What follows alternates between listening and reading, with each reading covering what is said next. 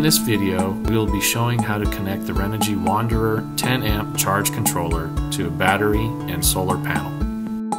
The Wanderer is a 10 amp PWM charger controller meant for 12 or 24 volt systems. The first step needed to set up the Wanderer is to connect it to a 12 or 24 volt battery. In this video, we will use a 12 volt battery. We will use these tray cables to make the connection. As you can see, the controller turned on once the battery was connected. The Wanderer will display 7 different parameters. To cycle through the displays, press the select button. Here are the 7 displays. First one is the main screen, or battery voltage. Next is the solar panel voltage. Next is charging current. Next is battery voltage. Next is load current. Next is load mode.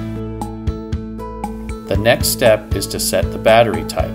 The controller can charge sealed, gel, flooded, and lithium batteries. To change the battery type, highlight the screen that shows the battery voltage. Press and hold down the Enter button until the battery type screen shows up.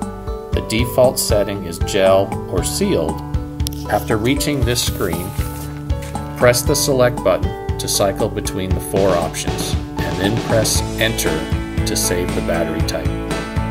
The Wanderer is capable with the Renogy Bluetooth dongle and BT app. To connect the Bluetooth module to the Wanderer, simply connect the RJ12 cable from the Bluetooth module to the RS232 port located at the bottom of the Wanderer. The final step is to connect the solar panel. We will use this adapter kit to connect the panel to the Wanderer. This panel is for demonstration purposes only. The one we will be connecting is located outside.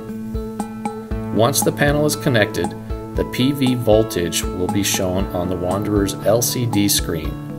This sums up our installation video. We hope this video has helped you familiarize yourself with our Wanderer 10 amp charge controller. Thank you for your purchase and have a wonderful day.